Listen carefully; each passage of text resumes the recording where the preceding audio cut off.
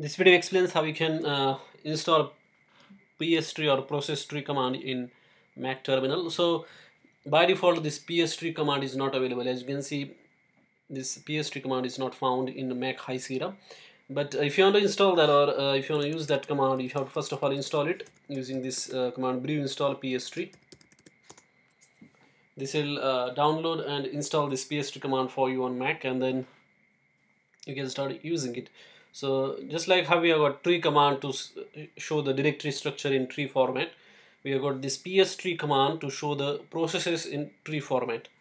So let us install that, and then after installation I'll execute that command to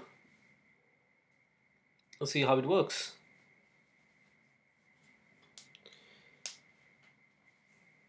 So let us execute pstree command, and you can see that it is showing these processes in the directory structure. So you can know like who is the parent, who is the children, like what are the children for a specific process.